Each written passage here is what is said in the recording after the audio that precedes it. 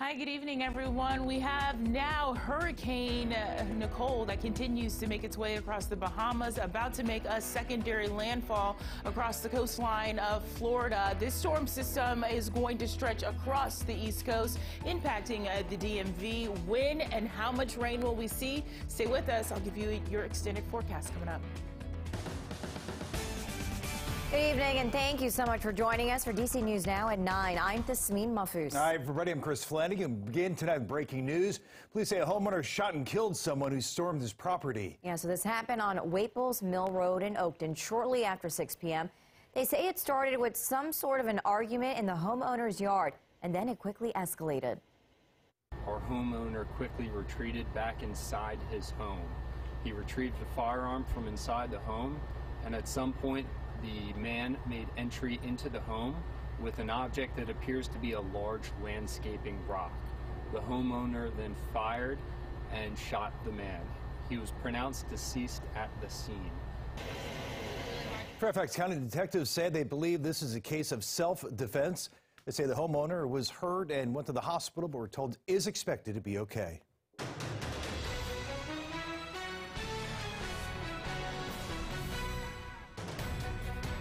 It was a good day, I think, for democracy. And I think it was a good day for America. Our democracy has been tested in recent years, but with their votes, the American people have spoken and proven once again that democracy is who we are. And President Biden calling the midterm elections a good day for democracy. And tonight, the future of Congress hangs in the balance with many key races still too close to call. It was a night that showed surprising results for Democrats, from governor's races to Senate seats. Yeah, so at this hour, Republicans are on track to take control of the House, and there's a good chance Democrats could maintain control of the Senate, but with several key races still up in the air tonight, it's still too soon to say definitively what can happen in the coming days. Virginia Democrats are celebrating after winning 2 competitive House races in Northern Virginia and keeping all 4 seats in the region. And Northern Virginia Bureau reporter Max Marcilla joins us live from Prince William County. That's a key portion of the district that Abigail Spanberger won. Yeah, Max, you've spoken with political analysts, candidates, and voters about why they think Democrats did so well in the region. Yep, it could be some combination of a number of things, abortion and the state of democracy, 2 things that probably weren't emphasized enough in the lead up to the election. One other thing from a political analyst we spoke with and you're about to hear from is the potential impact of former President Donald Trump. As 7th District Democrat Abigail Spanberger clinched a 3rd term in Congress, she credited her voting record. Starting with listening, starting with engaging on the issues, and really making clear the work that I've done. It seems her message resonated with voters, as did her attack ad, says Professor of Political Science Dr. Stephen Farnsworth. The campaign ads in this district over and over again by Spanberger just pummeled Vega on this comment about abortion. And that really resonated in suburban Northern Virginia. We heard that from voters in Dumfries on Election Day. Great issues about the pregnancy. Disagree with that, so made me come out. Yesli Vega conceded on Wednesday morning, saying she looks forward to working with Spanberger in the future. Meanwhile, 10th District incumbent Democrat Jennifer Wexton earned her re-election bid on the strength of a 15-point advantage in Loudoun County. Farnsworth believes Republican challenger Hung Cao ran a strong race, but topping an incumbent is tough. They have greater name recognition, they have a greater ability to raise money, and they have experience. It was a Republican tide, but the tide turned out not to be very strong either. A Republican tide did help Virginia Republicans flip 1 seat in the Virginia Beach area, as Elaine Luria lost to State Senator Jen Kiggins. Farnsworth says Kiggins was helped by a redrawn district and by how she presented herself. Having someone who is Trump adjacent, I think, in Virginia works a little bit better than somebody who is all in with the former president.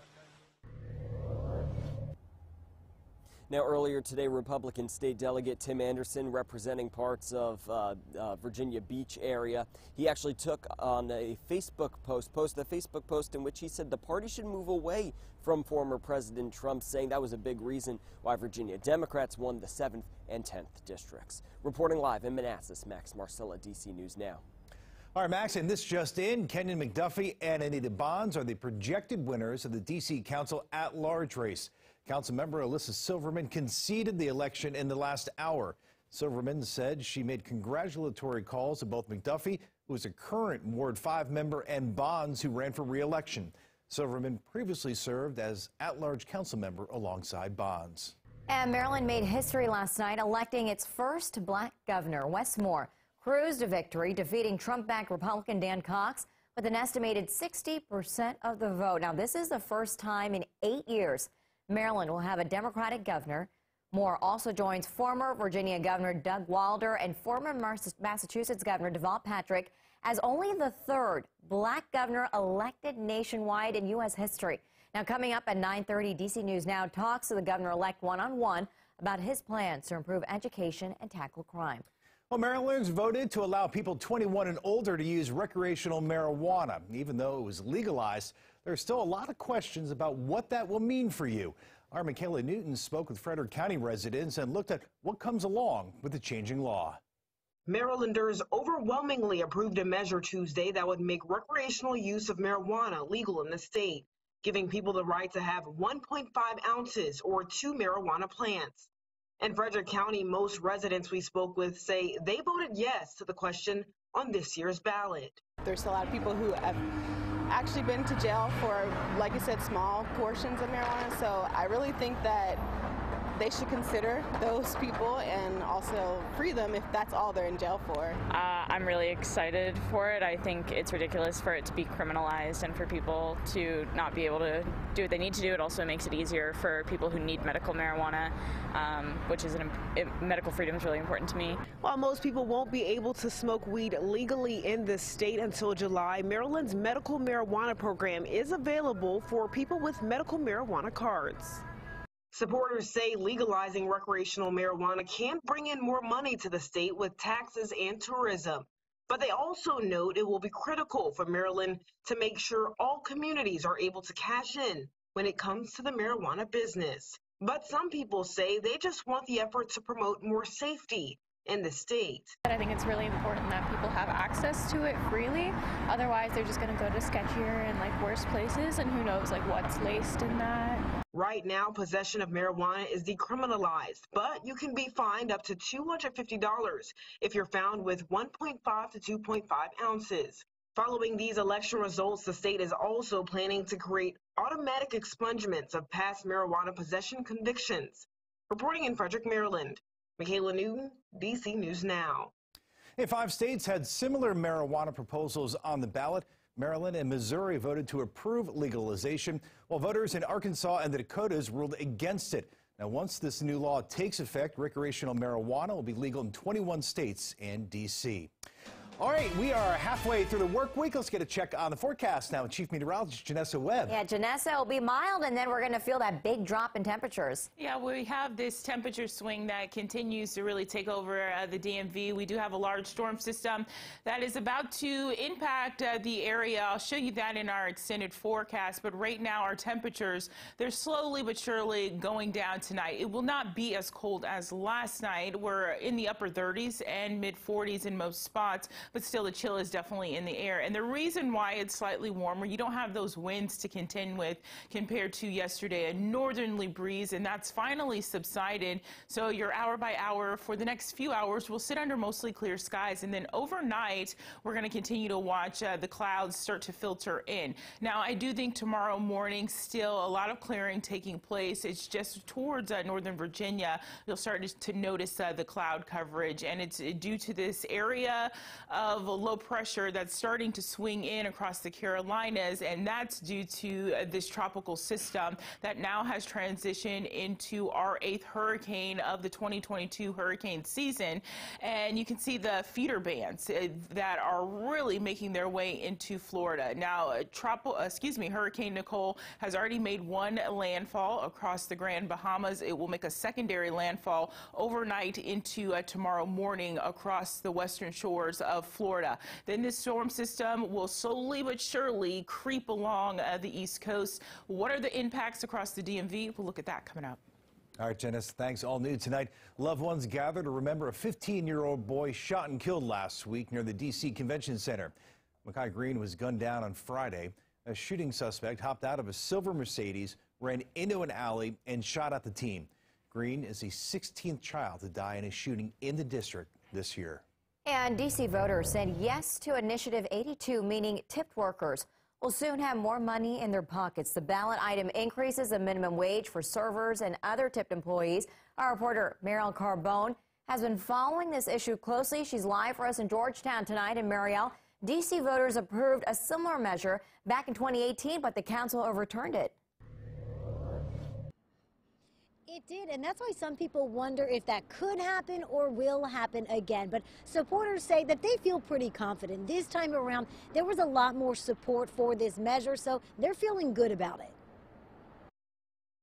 A new minimum wage will soon go into effect for tipped workers in D.C. after overwhelming support at the polls. It will lead to greater pay equity. Initiative 82 incrementally increases the minimum wage for tipped employees from the current $5.35 an hour to the full minimum wage of $16.10 an hour by July 2027.